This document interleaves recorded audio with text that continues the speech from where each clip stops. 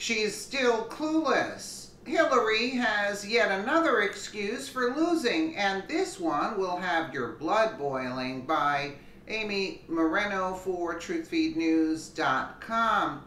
Here we go again. The biggest loser in political history is making up more excuses as to why she lost a year and a half ago.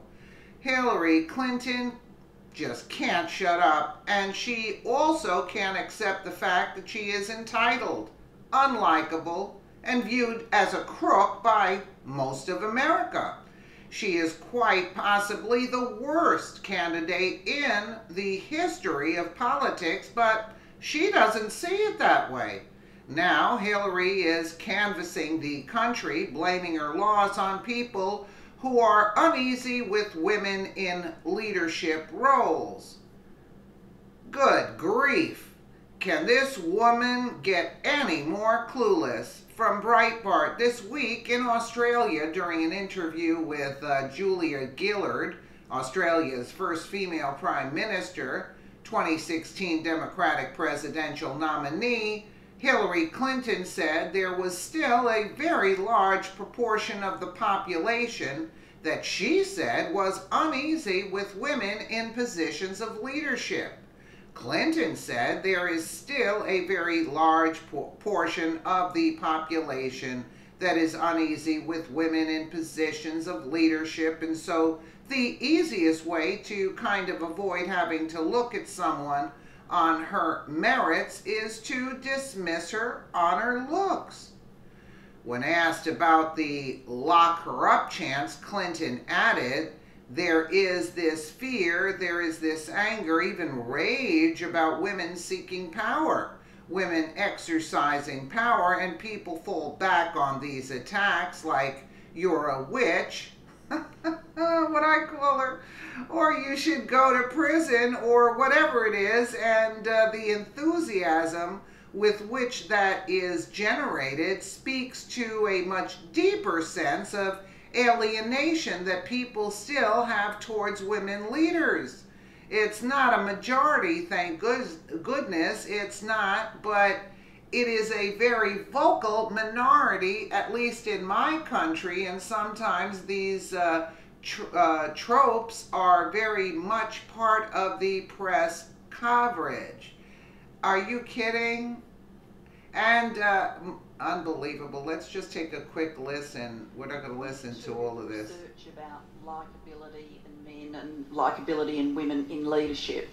But another aspect, I think, is the focus on appearance. You know, just the absolute forensics that get done about what women are wearing and how they look.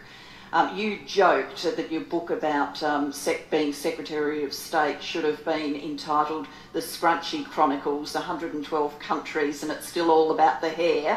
I'm wondering whether what happened should have been entitled Almost 66 Million Votes, and it's still all about the hair. Can you talk to us about how this question of appearance just drags at women leaders? Well, you know, look, the double standard is alive and well, and it is more difficult for women in public positions. We'll talk about politics, but it's true in business, it's true in the media, it's just true across the board, because there are expectations about women's appearance that are deep in our collective DNA. So that people feel free to comment either favorably or unfavorably about hairstyles, clothing fashions, and all the rest of it. Now, some of that is because we are still getting used to seeing women in these roles. When you are the only woman doing something, or you are the first woman doing something, there is no basis of comparison. And so the attention is, you know, really focused on the superficial, in part because people are trying to make sense of it. You know, in politics, men come in all sizes and shapes, all kinds of hairstyles or no hair at all, and it is not remarked upon because you are used to seeing men in these roles, and you are also, because that's who that's who you are expecting to see. You are also, very used to seeing differences in how they present themselves. But let's get to the part where the lady has to lock her up. And you finish it, you do the best you can, and then he attacked her face, and he attacked the women repeatedly, including the one woman on the stage who was vying for the Republican nomination. He didn't attack her successful business background or her views on issues. He attacked her face, and he attacked the women's faces of commentators and interviewers who were asking him things. Now, why did he do that, other than the fact that he is what he is? But why did he do that? Because it was a way of undermining the women he was insulting. And there is a big audience for that, I regret to tell you, that there is still a very large proportion of the population that is uneasy with women in positions of leadership. And that we're still getting used to it, but it can easily cascade into a really nasty end. I, as Prime Minister, referred to as a witch. A commentator said that I should be put in a chaff bag and drowned at sea.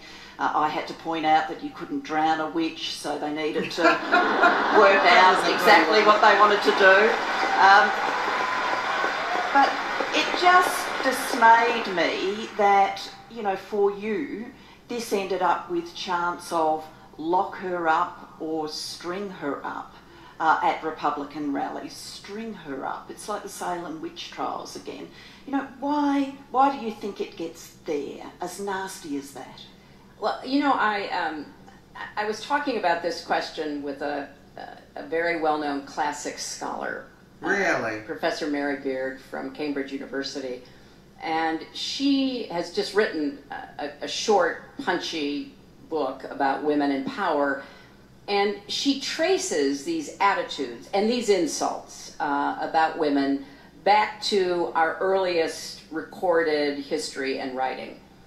She starts with, Homer and Virgil, and the way women, both real women and mythological women, are treated, how they get their comeuppance. And she wrote a piece during the election about the horrible slogans and pictures that were being sold at the Republican convention. And, just awful, awful things that were being talked about, which was one of the nicest things that was said.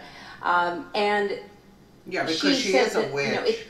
There is this in fear, reality. There is this anger, even rage about women seeking power, women exercising power, and people fall back on these attacks, like you're a witch, or you should go to prison, or whatever it is. And the enthusiasm with which that is generated speaks to a much deeper sense of alienation that people still have toward women leaders. And it's not a majority, thank goodness, it's not, but it's a very vocal minority, at least in my country. And well, the things that we know about Hillary, which is the least of it, and string her up is the least of it, basically.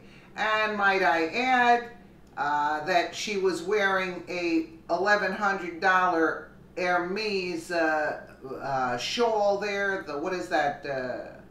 That scarf, $1,100 to hide her neck brace, or the back brace, excuse me. I mean, the woman, to lock her up, it would be the least of the least for the corruption. The corruption. It has nothing to do with her being a woman. It has to do with the corruption. I mean, she, I think, is the ringleader that was the ringleader, not Bill Clinton. This one was the ringleader. She was in control of all of it. Bill Clinton was just the, so to speak, pretty face in front of the camera. But she was the one that was doing all the dealings. And to say at that time that women were, you know, they were talking about women not getting ahead. She was already ahead. She was wheeling and dealing because she was a witch. That's why. At that time when she was wheeling and dealing, let alone what she's doing today. But today, you know, she's running out of steam, and that's why she's wearing her $1,100 Hermes scarf there to hide that back brace there. Let me know what you guys think in the comments below. And again, thank you so much for watching.